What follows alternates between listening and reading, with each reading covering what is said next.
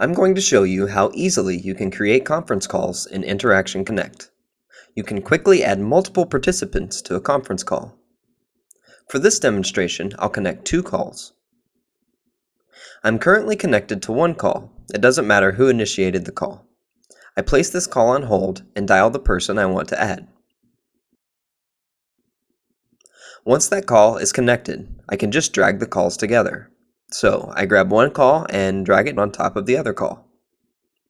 Interaction Connect will then confirm that I want to create a conference call with these people. I click the conference button to confirm. Now, these calls are joined under an entry labeled Conference. If I click on this little arrow on the side, I can see all of the parties in the conference. While I'm in a conference, I can select any other party and put them on hold. This means they would not be part of the conversation. I could also transfer an individual person. If I disconnect from this conference because I initiated it, the conference ends for everyone.